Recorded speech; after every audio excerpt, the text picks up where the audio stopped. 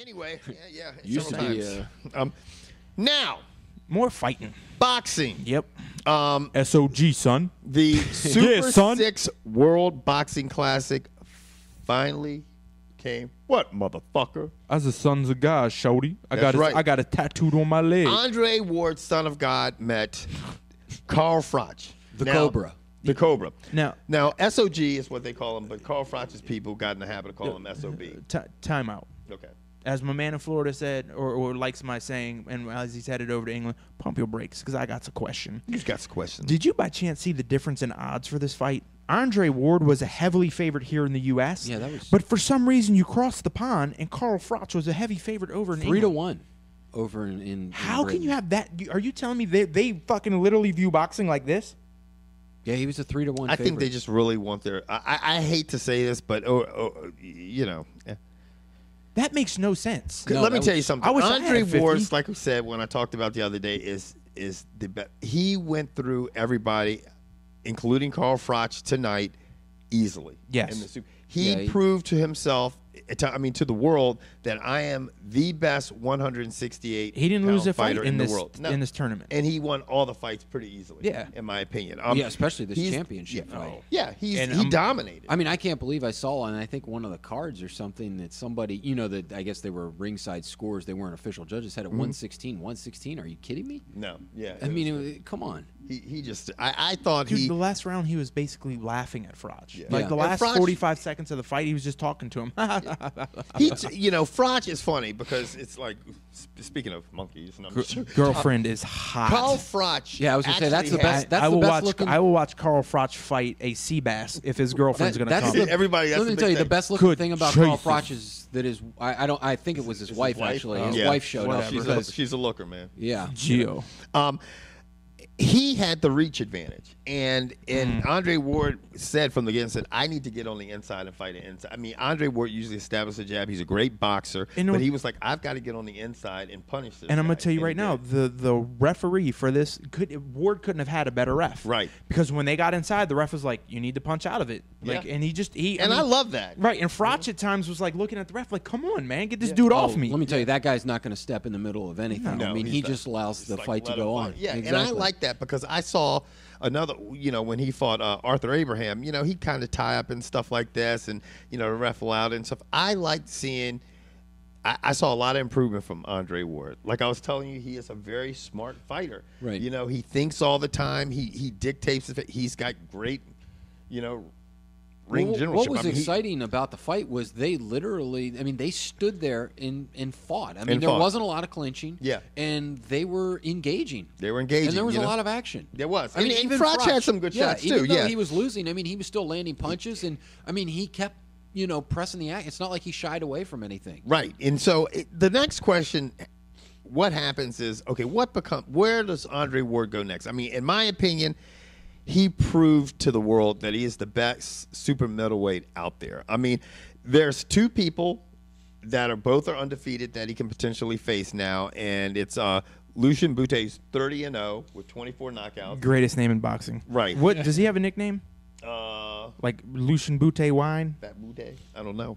Nice Bute.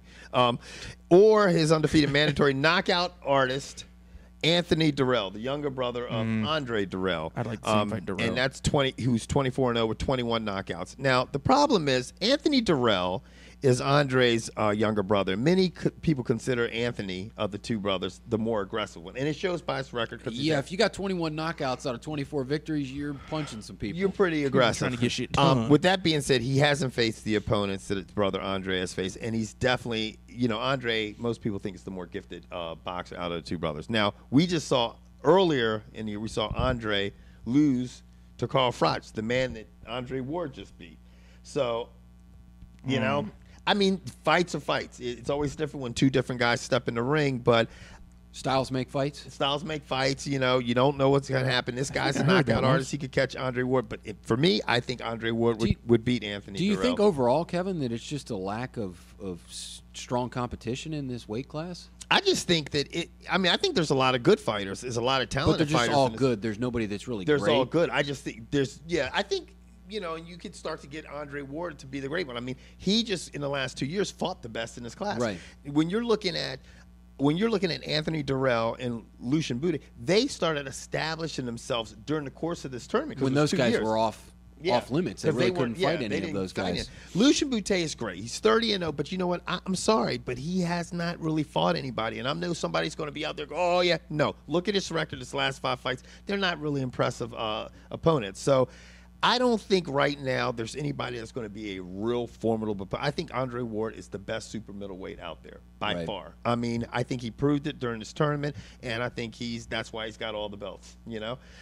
With that being said, no, Jimmy's got him fucked up news article.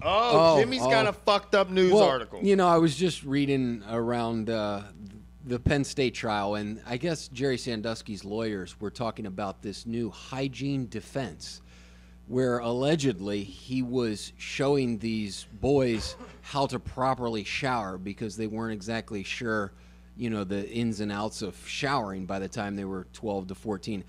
I mean, I just thought it was basically ridiculous. It's bullshit defense. I mean, you see that shit on cartoons. Do you remember the old Fat Albert? Yeah. Soap and water for your daily needs. I would think if I was in the courtroom and I was the judge hearing that, I would think, for one, are these guys, do they think I'm that stupid? And the other thing is even if I did believe that, okay, he was showing them how to shower, where does the bear hugging come in?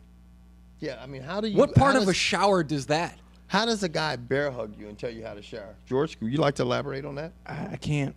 Mm-hmm. I can't. I got nothing. I mean, so to me, the quote-unquote hygiene defense is definitely fucked up. It is fucked up. Wow. I mean, this is what this is resorting to. This guy's defense is like, I was showing the kid how to properly. Would you do that with every child, naked in the shower? Right. Where else do you teach Why them? can't you just fucking sit there with your clothes on and yell it out to the kid? Hey, put the fucking soap on your underarms.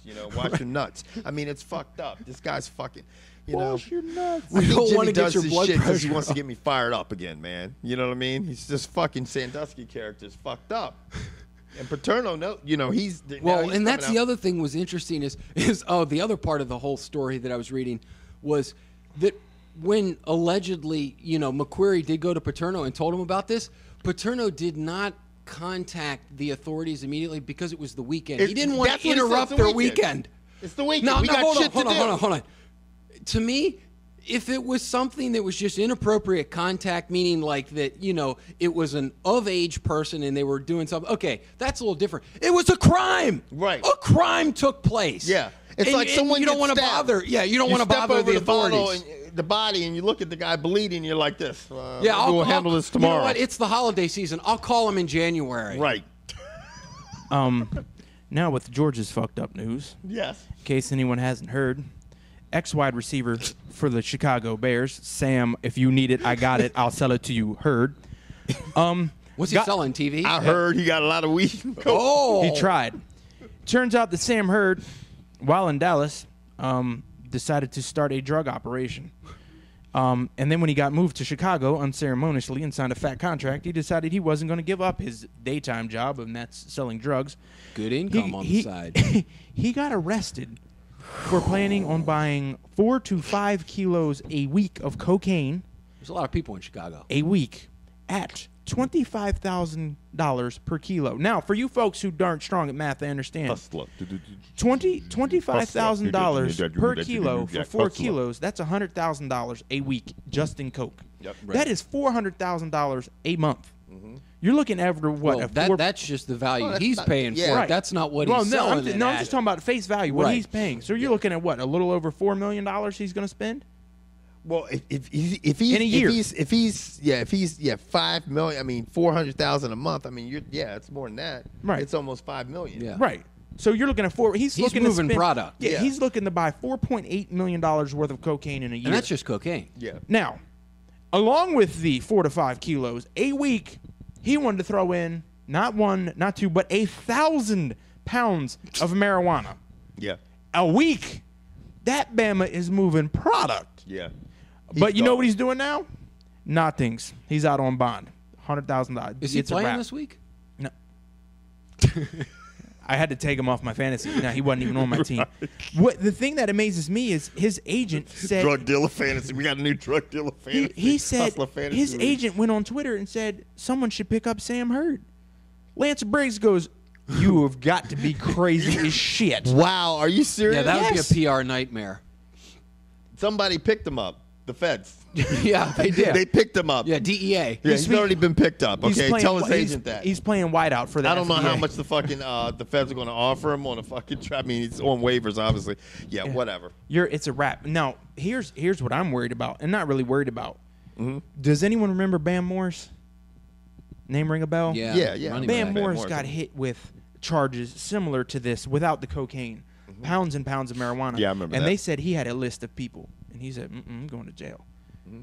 What if they come to Sam Hurd, much like they came to Associate, because they found Sam Hurd's associate driving around town with $88,000 Oh, I do in that a all the bag time, don't with you, Kevin? with a leafy green yeah, substance man. on top. I mean, geez. And when they picked him up, that's who flipped on Hurd.